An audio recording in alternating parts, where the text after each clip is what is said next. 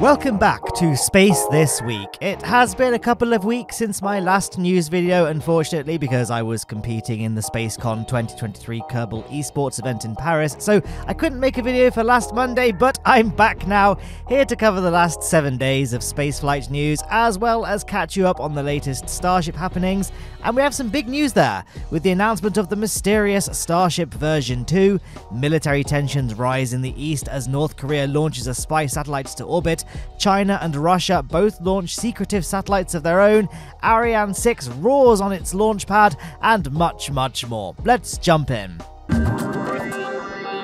It finally happened! Again! The second launch of Starship, and I was out of the country when it happened, so I couldn't even make an episode of Space This Week to cover one of the main subjects covered in this show. Timings can be cruel sometimes, but hey, I was out making some epic Kerbal content for you all, so you can look forward to that video when it's out, I guess. Anyway, I know at this point you've probably all been reading and watching content about the ups and downs of IFT2, so I'm not really going to spend much time talking about it in this video, but I feel like I should at least acknowledge it before talking about the other Starship stuff. And there's a lot of other Starship stuff to discuss. Firstly, and okay, actually this one is still kind of about the launch since it's about the damage dealt to Stage 0, or rather, lack thereof. Starship Gazer captured some photos of the pad in the immediate aftermath, and really, it looks like it just needs a fresh coat of paint and nothing else. A little later on, Elon posted that the pad was in great condition with no refurbishment required to Stage 0 prior to the next launch. Yep, a big problem that happened with the first flight test of Starship was the destruction of the launch pad, which was not only a major contributing factor to all those engine issues on Booster 7, but was also a major reason why the wait was so long for flight number 2.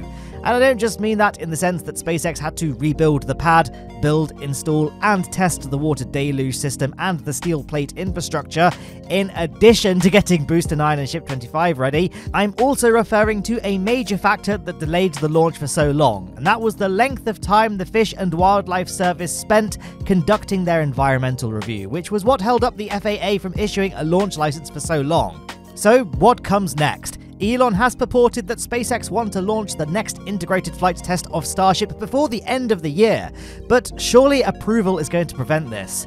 Happily, no, because no changes are needed to the ground infrastructure. Specifically, no installation of deluge systems that can affect the environment. Environmental review will therefore not be required again, unless SpaceX decides to make drastic changes for some reason, which I can't see a reason for, personally.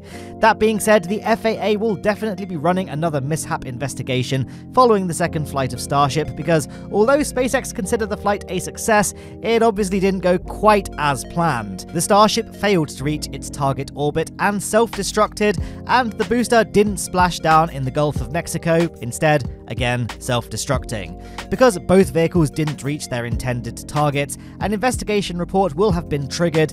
This is just standard though for any loss of vehicle situation, even in this case where neither vehicle was expected to survive their eventual impacts.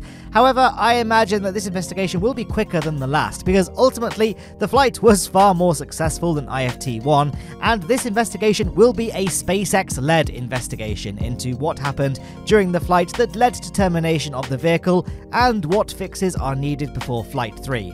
It'll go like this. SpaceX will write a list of corrective actions and then submit this list to the FAA, who will either accept it outright or make some suggestions about other items that need to be added. Either way though, this will be very much led by SpaceX, so there shouldn't be too much bureaucratic red tape in the way. So there you go. I guess that was a pretty poor attempt at not covering the Starship launch too much, but you know, whatevs, it's important we talk about future launches too, and also future generations of Starship. Elon made an intriguing post, a picture of the 4 fully stacked and tiled Starship prototypes, with a caption that these are the last of the V1s. He then elaborated a bit on what version 2 would be. It'll be bigger, presumably because it will hold more propellant, have reduced dry mass, and improved reliability. So yeah, pretty broad things that can be interpreted many different ways. It's unclear if there'll be a booster version 2 or if this is just for the ship. I'm also not sure why they didn't go with Mark II instead of V2, since in rocketry, V2 usually refers to a German-built rocket that was the grandfather to the modern rockets we see today, but was unfortunately designed for bad purposes by some bad people. The reason why production of version 1 is probably ending is because these 4 ships will need upgrading and retrofitting based on the data learned from both IFT1 and IFT2, and data from subsequent flights for the remaining ships. There's ultimately only so much that can be achieved from retrofits. It's likely much easier to start from a clean slate and build the new ships and boosters from scratch with the data they have, especially given SpaceX's general approach to building starships quickly and then rapidly evolving the designs. But yes, Starship version 2. So many things it could be. I think that a hot question on the minds of many is, will we see it have the 6 RVAC engines that was planned quite some time ago for future starships?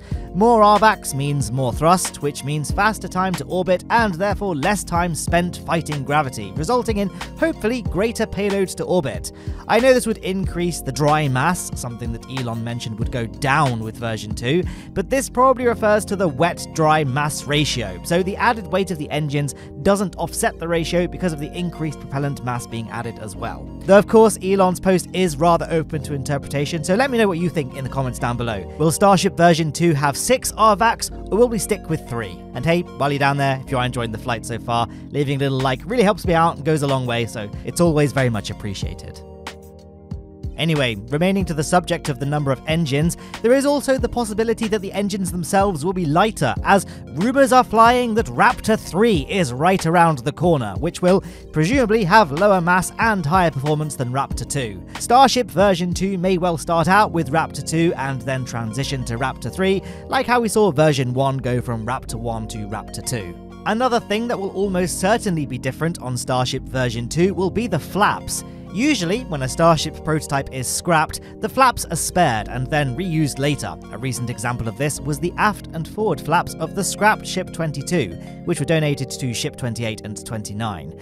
However, Ship 33's nose cone was recently scrapped and its flaps were scrapped as well, implying that the new generation will be different. Elon has stated the intention for the ship forward flaps to change in upcoming versions of Starship, making them smaller and more leeward, which makes me anxious. I really like the aesthetic of the current flaps, and having them be smaller and more leeward might not look as cool. Now I know this is totally irrelevant because Starship is all about function over form, but you know, it just looks so cool the way it is right now.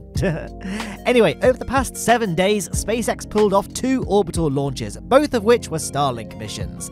The first was last Monday, Starlink Group 7-7. 22 Starlink V2 minis were carried to orbit from Vandenberg Space Launch Complex 4E, and following stage separation, the first stage landed on the Of Course I Still Love You drone ship in the Pacific Ocean.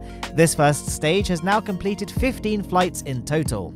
The other Falcon 9 mission last week was 2 days later, on Wednesday, this time Starlink Group 6-29. The rocket launched from Cape Canaveral Space Launch Complex 40 with 23 Starlink V2 satellites on board, and after stage separation, the first stage successfully landed on the Shortfall of Gravitas drone ship in the Atlantic Ocean. Interestingly, this marked this booster's 15th overall flight as well. North Korea made another launch attempt of its Chォllima 1 launch vehicle on Tuesday. So far, they've tried to launch this rocket to orbit twice this year, but both attempts failed. This time, however, they didn't, and they've claimed that the rocket successfully placed the Milig-Yong-1 satellite to low Earth orbit. The satellite is described by North Korea as a reconnaissance satellite that'll be used to spy on South Korean and American targets. In response, South Korea has suspended parts of its 2018 agreement with the North aimed at lowering military tensions, including resuming surveillance flights along the border, breaching the no-fly zone established under the agreement. We also saw China make a launch last week, on Thursday. A Long March 2D lifted off from the Xichang Satellite Launch Center, carrying 3 Hulian-Wang satellites to low Earth orbit. Not a lot is really known about the nature of the payload, but official sources have stated that the satellites successfully entered the planned orbit and will carry out the mission of testing satellite internet technologies. We saw a Soyuz launch last week from the Plesetsk Cosmodrome in Russia. It carried the Razdan-1 satellite to low Earth orbit, which is reportedly a new electro-optical reconnaissance satellite.